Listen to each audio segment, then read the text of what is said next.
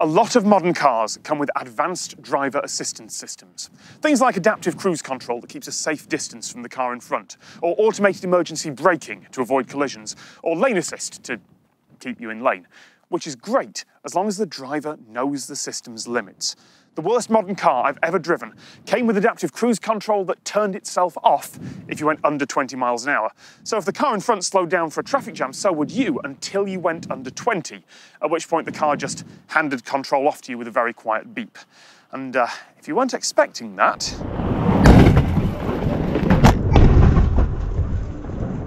This is the global vehicle target, and as of this year, it is part of the Euro NCAP standard on how to test the safety of automated driving systems. But it isn't just a static foam model. This base here is a robot platform that goes up to 50 miles an hour, which means you can test safely with both vehicles going at highway speed. Right, my turn in the passenger seat. I mean, of the real car, not this. This doesn't have a passenger seat.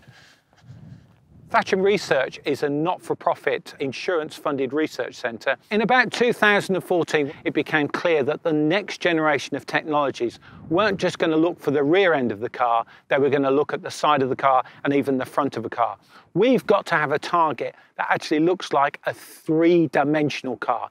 The impactable bit, the visual pieces of the car, are actually foam target blocks that are assembled to look like a car and covered with a radar material. Generally, you can put the target from start back together in about 15 to 20 minutes. But what we've done is we've used test equipment that actually measures the radar reflectivity of a real vehicle. You get radar reflectivity of a wheel, and even the glass at the back of a vehicle has a certain radar signature.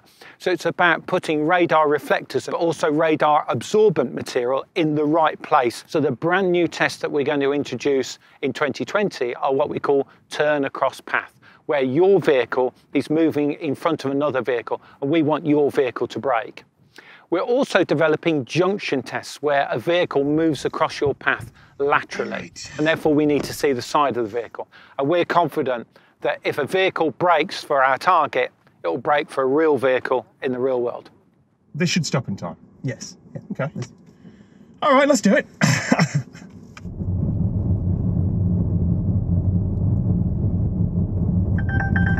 Oh! First of all, that works. That's good. We have stopped. Oh, that made me feel so nervous. It's deliberately late and harsh. Radars are very good at understanding if something is moving, they can identify what it is. However, if you just come across an object and it's stationary, it's much harder for the radar to identify that that's a vehicle. What's the difficulty is understanding, has the driver seen it and what are the driver intentions? So if you've got a vehicle that's parked in front of you, it doesn't want to warn you too early because that's going to annoy the driver. And we don't want that because if your driver is annoyed, he'll turn the system off. One of the problems vehicle manufacturers have is there are not only differences in the road infrastructure, but there's actually national characteristics. People in Germany tend to drive slightly more aggressively, and therefore the issue of false positives is much more of an issue. Whereas the Swedes will tell you that they're much more benign, and therefore a vehicle that's just stationary, warning the driver won't really annoy him too much. Okay, so what happens if we go slightly faster? Well, we'll try it. It should be...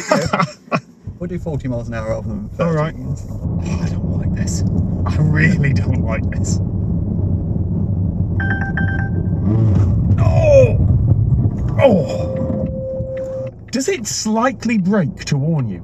Yes. Yes. You hope is that little brake is enough for the driver to go, oh, this is something strange is happening, and do it themselves. Okay. Yeah, that works. So's the target. Yeah. Thank you very much to all the team at Thatcher Research. Pull down the description for more about them and their work. Wow! There is one tyre upright just there.